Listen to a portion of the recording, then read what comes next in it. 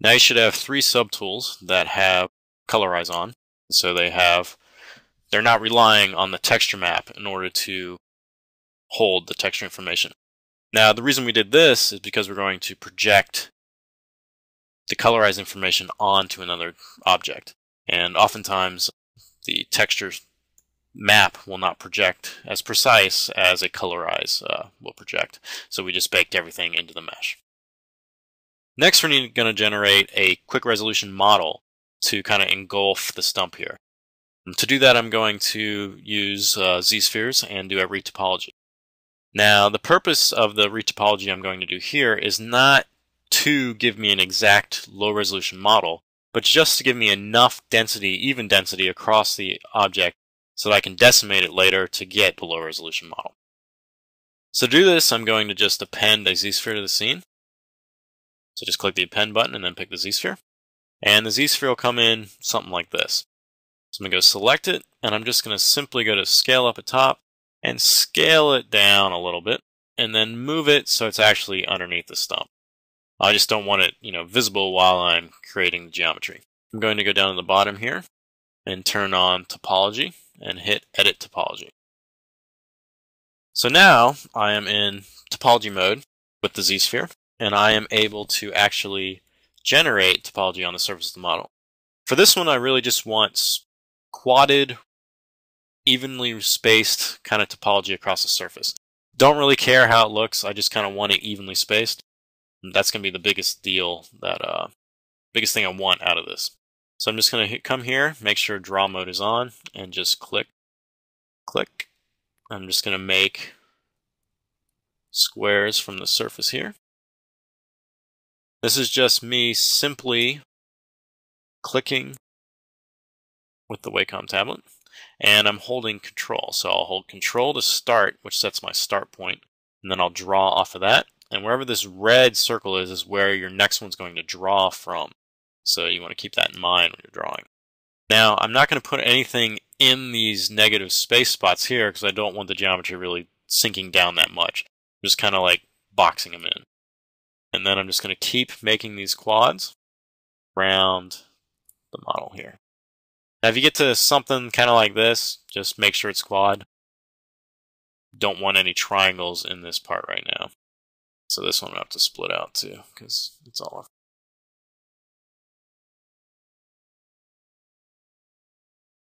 And this doesn't have to be precise. This is just literally to give us a cleaner mesh that we can project to. It's not going to be your final mesh that's going to go in game. If you wanted to spend the time now and make it your final mesh, you could. But the decimation that I'm going to do next will take care of a lot of that for you and save you a lot of time in the long run. So there we have our top. I'm just going to rotate this down a little bit and just going to go and plot these out along the bottom here.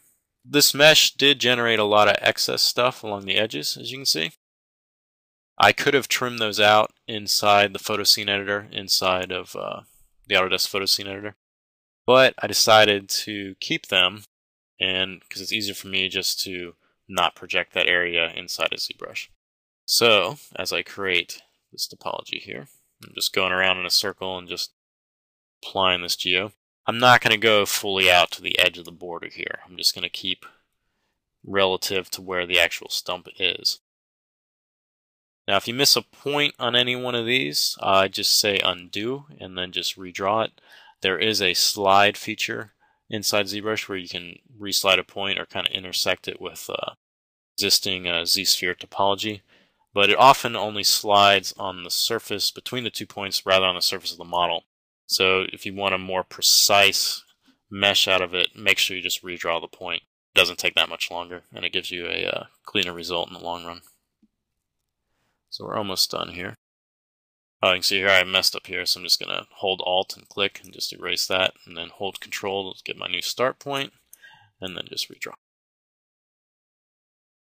Now I do want this tree trunk kind of part here, so I'm going to bring these out and down a little bit more so I can actually get part of that into the mesh. I do want that kind of detail. That one's going to give me an ugly quad. Here's another missed point. I may have two missed points there. No, okay. Once again, this is not my final low resolution mesh, so I just want to get enough geo that kind of engulfs the actual area of the stump that I want. So that's roughly where I want the stump. I'm actually going to bring these 2 points out a little bit more to kind of get them out here. So that gives me that little kind of trailing edge. And I'm actually going to move these 2 down. So I'm just holding Alt and clicking where I don't want these points to be anymore, and then just redrawing them again. So now I roughly have, something like this. So now I want to turn this into a mesh so I can project on it. The first thing I want to do is go to Adaptive Skin over here and turn the density to 1, and then hit Make Adaptive Skin. What that's doing is it's going to take your Z-sphere geometry and generate a skin mesh out of it. So it's giving you topology for that. Now, if you notice something funky on this or something that looks funny, like say you missed a point or the edge didn't quite seal together, or you found a quad or a triangle that you didn't like, if you go back into the Z-sphere here, since you appended the Z-sphere, you can now hit Solo. And so you can actually see the cage that's been generated. So you can see right here I have one point that was off-clicked and didn't get a helper or another line assigned to it. So I'm just going to hold Alt and remove that.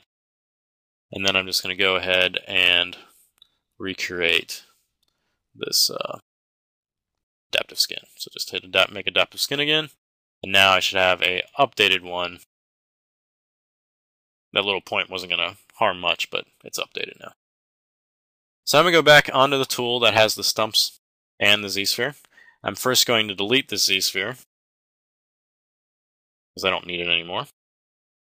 And I'm going to append the skin. So now you can see I have my adaptive skin mesh that I created from the spheres. That's tools with all the other stump meshes.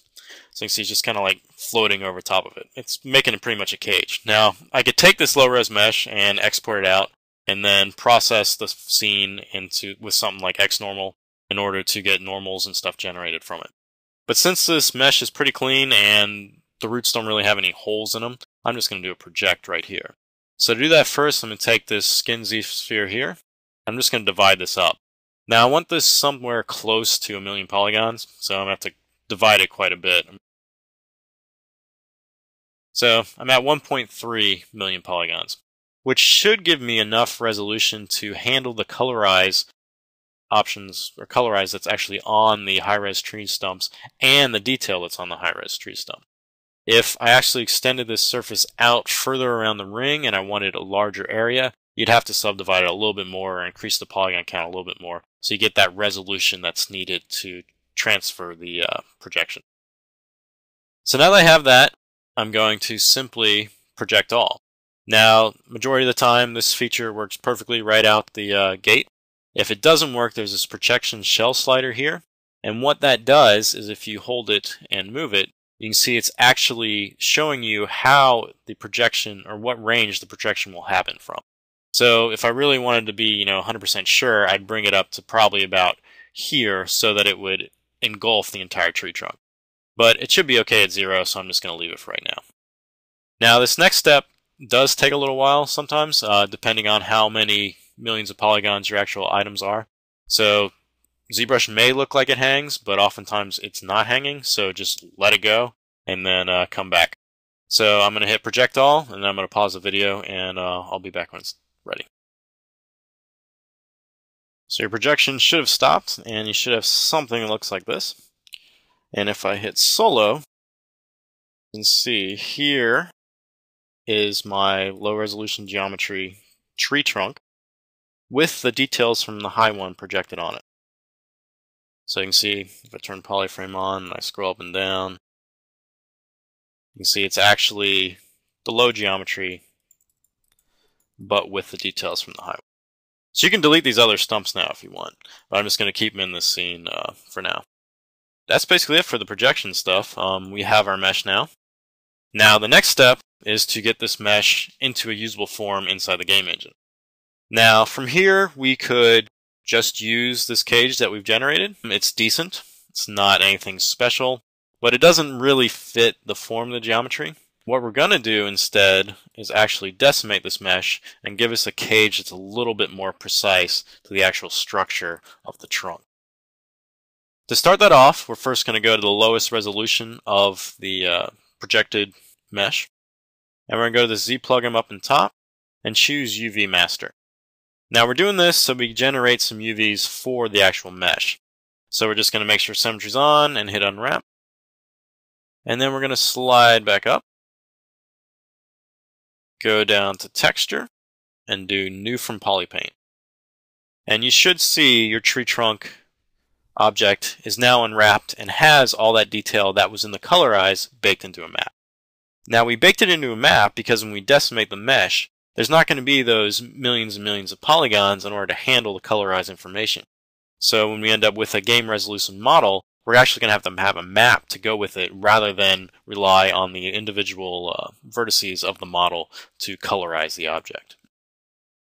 So the next thing we need to do is go up to Z plugin and choose Decimation Master. Here we're going to make sure Keep UVs is turned on, and we're going to hit Pre-Process Current. So what's this going to do? It's going to keep the UVs that are on the high resolution mesh and then pre-process it so it can be decimated. So we're just going to hit that. And the little bar up here should process. Shouldn't take too long with a 1.5 million polygon model. So now it should be pre-processed. Go back up to Z plugin. And here there's a polys and points. So say our game engine wants 1,000 polygons for this tree trunk. So we're going to come here, we're going to put 1K in and hit enter. Make sure you hit enter. Oftentimes just sliding it will not register it fully, and so if you hit decimate you may not get the result you want. And then we're going to hit decimate current. And so what this did was it just decimated that entire mesh into this low resolution cage. Since it's triangles, it's not really a big deal. And most game engines convert all the polygons to triangles anyway, so that's perfectly fine. Our mapping works with it. And so you can kind of rotate around, and if we turn on flat color, you'll see a better representation of the actual mesh. See, that looks pretty good. I turn off polyframe. It's got all the details from the photographs, and it's low enough resolution to be ran into a game. Now, if you want this to be a little bit higher, or maybe you want it a little bit lower, go back up to the Z plugin thing, go to Decimation Master, and you don't have to pre-process it right now because you already did that. So what we're going to do here is we're just going to type in a new number. So say we want a 10K tree trunk, so we're going to hit 10 and hit enter. Then we're going to hit decimate current again. And so now it has increased the resolution to 10K based on your first pre-process and applied it to the mesh. So now we have our trunk with 10K worth of polygon. And so you can just keep doing this over and over again until you find what resolution you want. After you're done, just hit clone texture, and I'll throw the texture up top here. Export that out, and then export out your model into an OBJ. I've done quite a few things with just taking these pictures so far. I can show you some quick examples. Here we have a stone wall. This is just in my backyard. I did it one summer to correspond with my pond that actually sits over here. As you can see, it's just taken with a bunch of photos. I think this one was 30 photos, and it's all just stitched together. Let's see what it's like without the texture map. I can turn that off quick. So you can see it actually gets pretty good detail across the model. And then with the actual texture applied to it, it's pretty awesome. And this roughly took me 15-30 minutes to generate this entire section. And to retopologize it and clean it up, you're talking about an hour for an entire stone wall, which is pretty awesome. The other one I want to show, this is one of my coworkers, so we're messing with this kind of testing stuff too. This was done just by taking photographs from right to left. As you can see, this program does an excellent job at getting text resolution and details in diffuse textures. So it took all those images that I took, I think this one was 10 or 12 images, and it stitched them together perfectly. Now, I could have taken more images to go around the back of the head and under the chin, so these are just like the first test ones I was messing with. Anyhow, that's it. So if you have any questions, there should be a link to my email underneath this video. I'll try to help answer anything that comes up. So thanks for taking the time to watch the video.